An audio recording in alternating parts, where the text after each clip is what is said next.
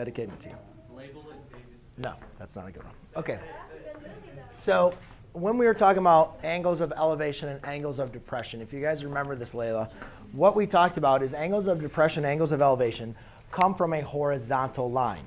So when we have a line that's horizontal, if we have an angle that is above the horizontal, it doesn't matter which direction it's facing, but if we have an angle that's above, we call that an angle of elevation.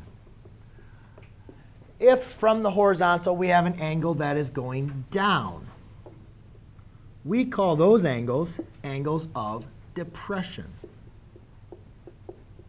All right? So all they're simply asking us to do is find the angle of elevation and depression from this figure. Lauren, I do not believe that's what you asked me to do. So I don't think so. So let's go ahead and look at this figure and try to determine where our lines of horizontal are. Well, it's pretty obvious. You guys can see that here is a line that's horizontal between this helicopter and it looks like a building or a landing pad over here.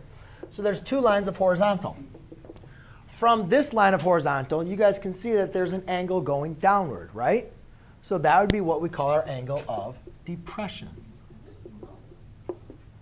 No, this is question number 1 off of your homework. OK, then you can write on a sheet of paper so you can use it later. Then you can say there's this horizontal. And from this horizontal, we have an angle that's going up, which we call our angle of elevation.